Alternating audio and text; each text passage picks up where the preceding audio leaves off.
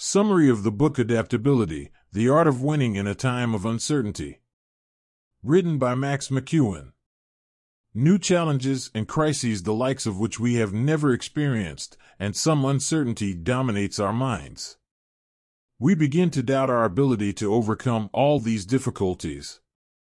This is the nature of the world full of ambiguity around us.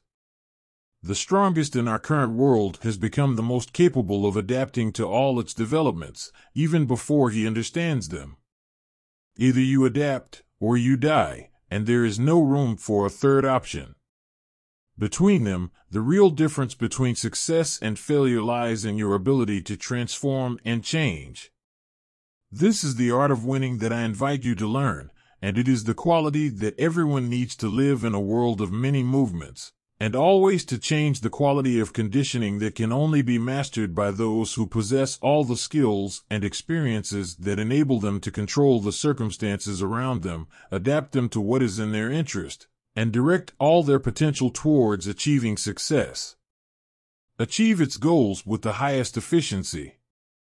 Effectively, and fortunately, we can all learn how to adapt to the many changes of our world, and how to exploit the worst circumstances to serve our intended goals. And that is our next conversation about the art of adaptation and the skill of living as a winner, regardless of your current situation. Chapter 1. Correct implementation of adaptation steps helps change the balance of power to your advantage. The game of winning is complex, but its most important parts are the stage of trial and error, then learning from mistakes. However, there are those who do not want to risk failure, as not everyone can learn from their failed experiences, and harsh experiences may not lead to the change that those who went through them aspire to. Therefore, there is a group of people who understand the winning game more than others, and they admit that adapting to every emergency is their only way. To achieve victory, no matter how prepared you are for what is coming, it is impossible for you to control all the waves of economic, social, political, and technological change, which is pervading the modern world, and all you can do is respond to all these changes intelligently, and abandon the traditional method that calls for you to limit yourself to learning from the experiences of the different past. The future is unpredictable, and there is no direct relationship between it and the past and stability. It is a great illusion that only the weak and lazy can believe. Those who do not recognize the urgent need for change, which requires strength, effort, and persistence, come out from among them, and be prepared to become one of the great people who believe that their lives are the product of their correct thinking and smart choices. Their ability to adapt to all circumstances around them. The suffering of the American Army will not be repeated after its invasion of Iraq, which was based on studies and historical facts confirming that the Iraqi people would receive the American Army with flowers and roses. However, after the fall of the Iraqi army, they were shocked by the presence of popular resistance that succeeded in organizing itself and striking the American army everywhere, so the best here was the quickest. In adapting to the new situation, they prevailed. For the popular resistance bands. This is the same that is preserved by the American cultural heritage during the United States invasion of Vietnam, the suffering with the Vietnamese popular resistance groups, and the guerrilla war that exhausted the most powerful army in the world, only because these popular groups are more able to adapt to the geography of the region and exploit it for their military advantage. This includes the ability to adapt to the new situation and current circumstances. It can turn the balance of power and change all the rules of the game. If you have begun to care, you must follow the following 3 steps. First, acknowledge the importance and value of adaptation, and second, study the correct rules for change. Third, implement the changes you need. Since you have recognized the importance of adaptation, you now need the rules of change, which I will tell you right now, but apply them. A matter that concerns you alone. Chapter 2. Create a work environment that stimulates creativity, adapts quickly, and rebels against the rules of others. I assure you that you have now begun to look at the bright side of everything and have begun to focus on solutions more than on problems. Once you acknowledge the importance of adaptation, this means that you acknowledge that you are able to control circumstances instead of being at their mercy, and therefore you will need practical rules that will help you change. The first rule is play your own game, and I mean here. Create a work environment that helps you with transparency and creativity and is prepared to adapt to every emergency.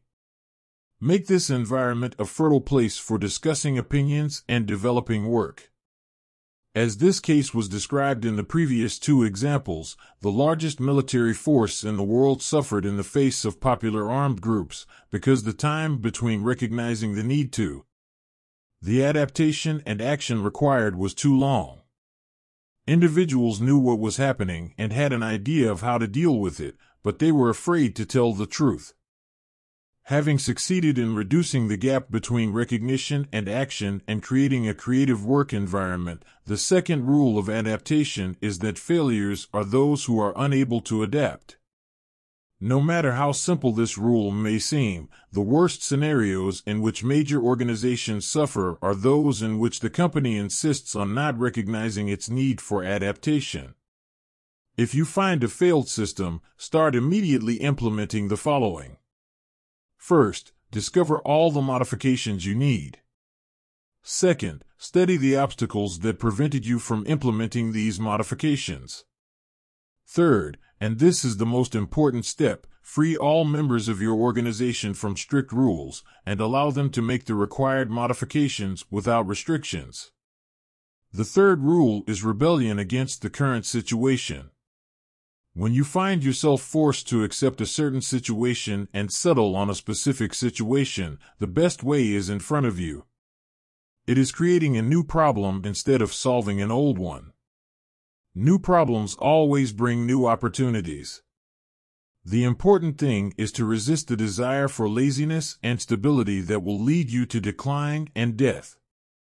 Resist it by rebelling and searching for change. Do not be a follower, but rather be a leader. Do not submit to the rules of others, as happened in 2000, when the Portuguese government issued a law deeming drug users a medical patient and not a criminal. As the European Union considers it, this has led to the emergence of a more serious problem, which is the increase in the number of addicts. Despite European newspapers' criticism of this law, after a while, the Portuguese government's rebellion proved its validity, as a large percentage of drug addicts began to search for public help and treatment, in addition to raising citizens' awareness of ways to prevent drugs and the diseases they cause. Let's learn about other rules. Chapter 3. Learn your business rules before you break them, and be prepared with your alternative plans. Let us continue with the fourth rule, which is I know the rules of the game, and here I invite you to study the rules of the industry in which you work, and the rules of the business in which you practice, but not to apply them, but to break them. And this rule is more specific to startup companies than others, as knowing the rules of the market gives experience in dealing with them. It develops the company's vision of all the important details in its work and the value of competitors in its industry. Then, develop a work model in which roles and responsibilities are constantly changing, while helping individuals adapt to new roles, and reducing the gap between work and creativity by delegating decisions to employees regardless of their location. If you contemplate nature, you will find that the most organized creatures and adherent to the rules are a group of ants.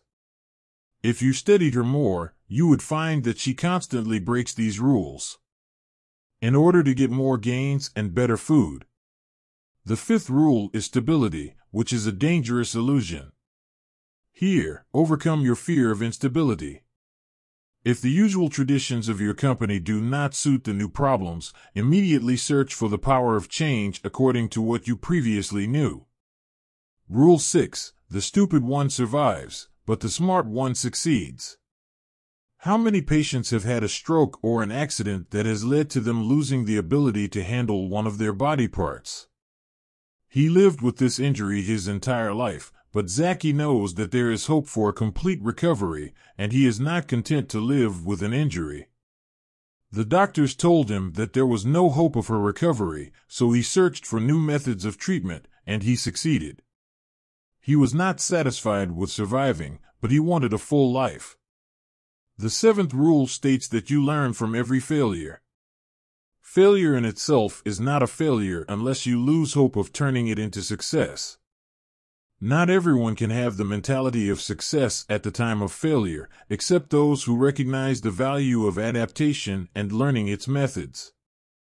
When a company fails, it is not satisfied by studying the past and the reasons for failure, but quickly identifying the main problem. It begins to reform them, either changing the price of its products or changing the way one of its departments operates. This is the essence of adaptation, which lies in the necessary speed in dealing with new conditions. The eighth rule, Plan B, is very important.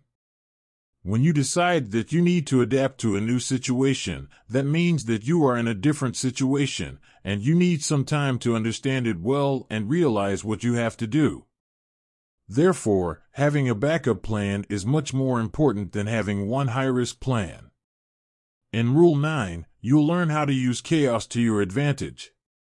Chapter 4, Fly outside the flock. Do not imitate the usual ways of working, and get a partner who will help you develop your business. We continue with the ninth rule, which is do not be traditional. We all struggle daily between our need for order and our desire for some chaos in our lives. Everyone tells us the importance of order and organization, but no one tells us that strict order is the enemy of creativity and development, and that it is a direct synonym for routine and deadly stability. On this basis, I advise you some chaos in your work environment, which leads to curiosity, which in turn leads to creativity. As for the 10th rule, it is to promote collective thinking. In many cases, success is the result of the best idea, but that brilliant idea rarely comes from the leader alone. Rather, it is the product of group discussion, thinking, and organized analysis from work individuals, both young and old. A group cannot adapt if it is forced to do so. Individual leadership decision. Have a strong partner. The 11th rule tells you that in 2008, Activision published the Zombies game in the Call of Duty series, and this new game achieved unexpected success. But it is worth noting here that this subgame was in partnership with engineers and programmers from outside the company in response to the attempts of the developers of the main game, Call of Duty. To pump the game with new stages that are more exciting than the previous ones, the idea here is that you need someone to help you change and adapt appropriately, so do not play alone in a market where everyone plays together. Do not follow existing work patterns is the 12th rule.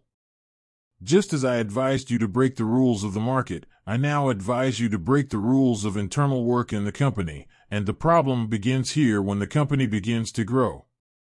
It needs new leaders, so it risks everything it did, and brings in leaders from outside the company, who begin to repeat the same work pattern that they were accustomed to in their previous companies, and thus cut some parts of the company and add new parts to it, so it becomes a hybrid company devoid of creativity.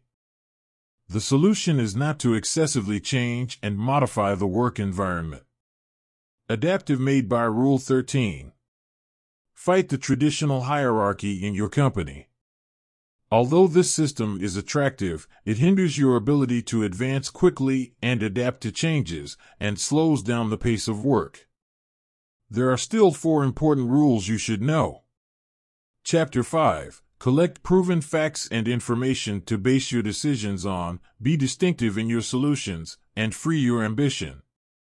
The 14th rule is to rely on facts only, as the general manager of the Oakland baseball team, Billy Beane, succeeded in raising his team from the bottom to become one of the top teams in the American Baseball League, by relying on accurate information and proven facts in selecting players and team members instead of method. The trend followed by his competitors in search of legends and illustrious names. Therefore, make your changes based on reliable knowledge, and do not waste time with inaccurate expectations and rumors.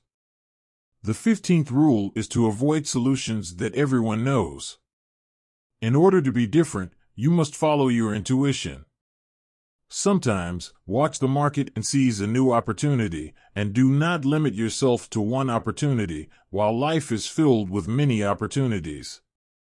As for the 16th rule, achieve your ambition.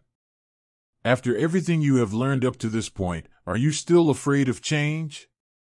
Have you not yet realized the value of turning to new opportunities? So free yourself from all your fears, and know that life and circumstances do not set limits to your dreams, but you are the one who sets them, and your way of thinking is what prevents you from deviating from these imaginary limits. So go with your utmost energy towards everything you aspire to, and be the person you seek to become. The 17th and final rule is start at all times. Adaptation means change for the better, and change happens at every moment, which means that you have not lost anything yet.